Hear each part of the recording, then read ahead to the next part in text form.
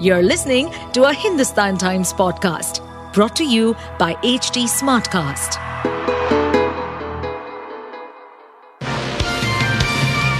Hello, these are the top news for the day. Rahul Gandhi of the Congress on Tuesday intensified his attack on Assam Chief Minister Himanta Biswa Sarma, describing him one of the most corrupt CMS in the country. The Congress leader is leading the party's Manipur to Mumbai Bharat Jodo Nyay Yatra. Earlier in the day, Congress workers who were stopped from entering Guwahati city clashed with the Assam police. Earlier on Tuesday, Himanta Biswa Sarma instructed the State Director General of Police, DGP, to register a case against Rahul Gandhi for allegedly provoking crowd.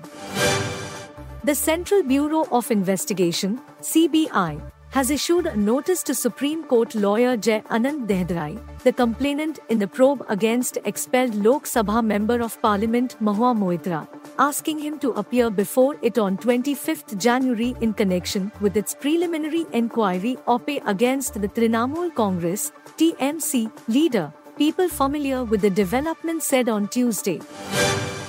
A magnitude 7.1 earthquake struck the Kyrgyzstan-Xinjiang border region on Tuesday with reports of several injuries and collapsed houses, Chinese state media reported.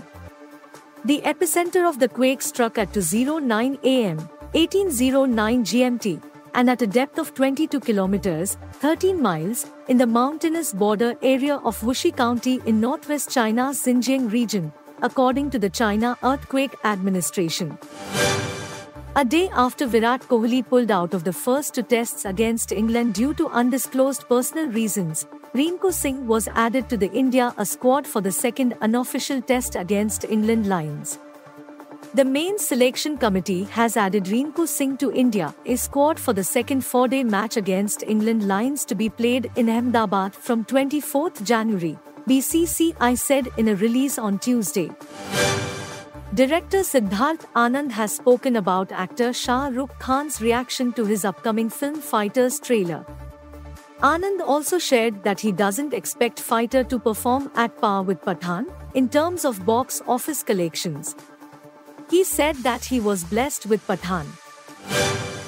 You were listening to the HT Daily News Wrap, a beta production brought to you by HT Smartcast.